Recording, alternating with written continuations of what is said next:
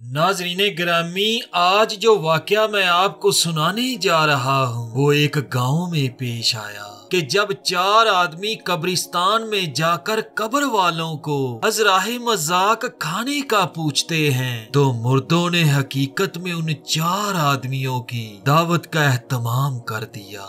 वो चार आदमी कब्रिस्तान क्यों गए और उन मुर्दा लोगों ने कब्रों के अंदर दावत का एहतमाम क्यों किया और वो दावत कैसी थी। नाज़रीने गिरामी, बड़ा ही अजीबो गरीब, हैरत अंगेज मगर सबक आमोज वाकया है जिसको सुनने के बाद हमें एक अनमोल दरसे हयात जरूर मिलेगा। ये तमाम हैरत में डूबा हुआ वाकया सुनने के लिए वीडियो को आखिर तक मुकम्मल देखें। वाकया कुछ यूं है। नाज़रीने गिरामी, एक दफा एक बारात किसी गांव में गई। जिस जगह बारात के बैठने का इंतजाम था वहीं पास ही एक कब्रिस्तान भी था। तमाम बाराती बैठकर खाने का इंतजार करने लगे। उनमें से चार बाराती उठे और चलते चलते उस कब्रिस्तान में पहुंच गए और कब्रों पर बैठकर खाने का इंतजार करने लगे। उनमें से एक बाराती ने अजराहे मजाक कब्रों की तरफ मुंह करके कहा, ऐ कब्र वालो, ऐ मुर्दो, शादी वाले खाना नहीं दे रहे हैं, तुम ही हमें खाना दे दो। अचानक एक कब्र से आवाज आई, आज तुम हमारे मेहमान नहीं हो, तुम अगली जुमेरात हमारे यहाँ आना, हम तुम्हारी दावत करेंगे। चारों आदमी ये सुनकर बहुत घबरा गए और उन्होंने कब्रिस्तान से दौड़ लगा दी।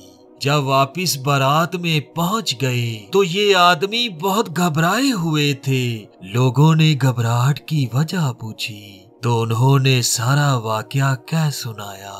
तमाम लोगों ने यकीन नहीं किया और इनका वहम समझते हुए इन्हें बुरा भला कहा।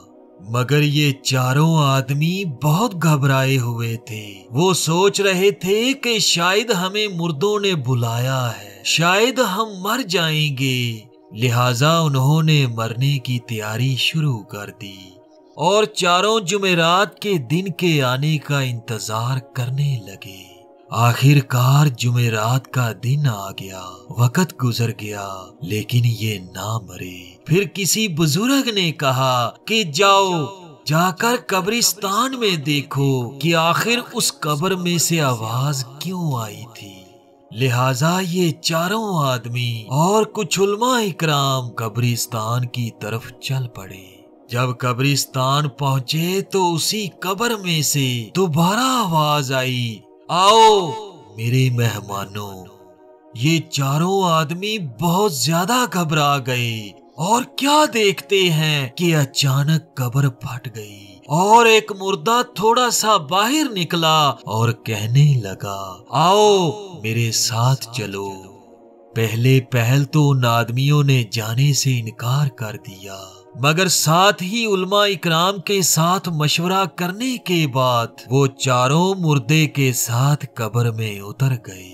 जब वो कब्र में मुकम्मल तौर पर उतर गए तो उन्होंने देखा कि कब्र में एक महल है, बहुत ही खूबसूरत है। उस महल के अंदर एक दस्तरख्वान बिछा हुआ था। वो चारों आदमी उस महल में दाखिल हो गए और दस्तरख्वान पर बैठ गए। उनके सामने एक आदमी भी बैठा हुआ था जिसके सर पर सोने का ताज था। उस आदमी को एक कीड़ा पांव पर डसता था और उस आदमी का रंग स्याह हो जाता। ये चारों आदमी ये मामला देखकर बहुत घबरा गए और उस मुर्दे से वजह पूछी कि ये कीड़ा आखिर तुम्हें क्यों डसता है। वो मुर्दा बताता है कि मैं बहुत नेक था, लेकिन मुझसे एक गलती हो गई कि मैंने एक शख्स से कर्ज लिया था। वो कर्ज मेरे जिम्मा रह गया और कर्ज दिए बगैर ही मेरी मौत वाक़या हो गई, क्योंकि मैं कर्ज अदा करने से पहले ही वफात पा गया था। इसलिए अल्लाह ताला की तरफ से मुझे ये सजा दी जाती है।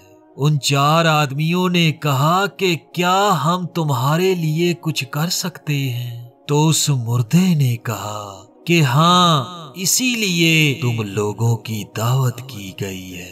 तुम मेरे फलां फलां रिश्तेदारों के पास जाओ और उनसे कहो कि मेरा कर्ज अदा कर दें।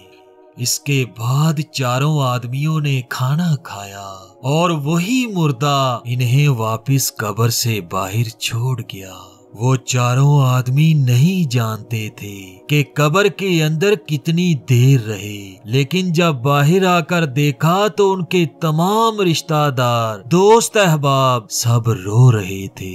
मगर वापस आने के बाद उन्होंने अपना सारा वाकया उन लोगों से कह सुनाया। इसके बाद वो 4 आदमी उस कर्जदार कब्र वाले के रिश्तेदारों के पास गए और उन्हें सारा वाकया बयान किया। उस मुर्दे के रिश्तेदारों ने उसका कर्ज अदा कर दिया। एक दिन उन 4 आदमियों से एक आदमी को ख्वाब में वही मुर्दा मिला। वो बड़ा खुश था और उसने खुशी में उन 4 का शुक्रिया अदा किया और कहा कि मेरा कर्ज अदा कर दिया गया और अल्लाह ताला ने मुझे उस कीड़े के अजाब से निजात दे दी। जज़ाकल्लाहुम खैरन कसीरा। नाज़रीने गिरामी, इस वाकया में बड़ा ही अनमोल दरसे हयात मौजूद है। दरसे हयात ये है कि हमें हर वक्त इस कोशिश में रहना चाहिए कि अगर किसी से कर्ज ले लें तो जल्द अज जल्द उसे अदा कर दें, या हमें किसी बड़े या छोटे को अपने कर्ज से आगाह रखना चाहिए। ना जाने किसी वक्त भी कहीं भी हमें मौत आ जाए और उस कर्ज की वजह से हम भी कहीं अल्लाह के अजाब में मुब्तला ना हो जाएं। अल्लाह तबारक व ताला से दुआ करता हूँ कि अल्लाह पाक हमें कर्ज लेने की तौफीक ही ना दे और हमेशा हम सबको अपनी बारगाह ही से तलब करने की तौफीक अता फरमाए। आमीन सुम्मा आमीन।